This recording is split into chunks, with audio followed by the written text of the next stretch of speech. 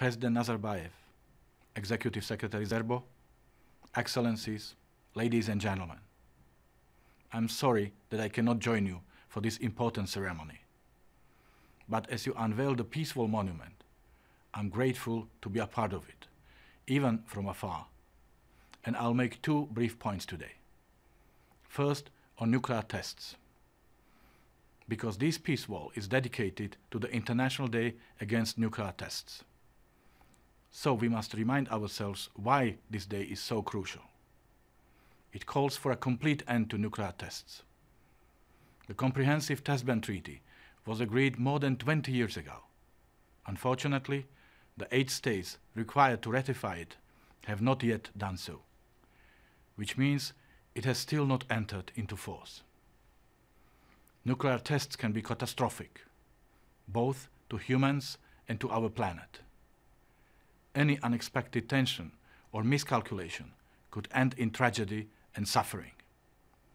And not just for us, but also for generations to come. That's why we have seen moratoria being set on a voluntary basis.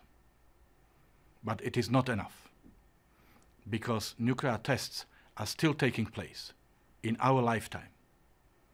They need to stop. We need to repeat our call for a complete ban. We need to make it louder than ever. And we need as many voices as possible behind it. And this brings me to my second point today, on the critical role played by Kazakhstan. Nuclear tests are not a faraway danger for many of you here today.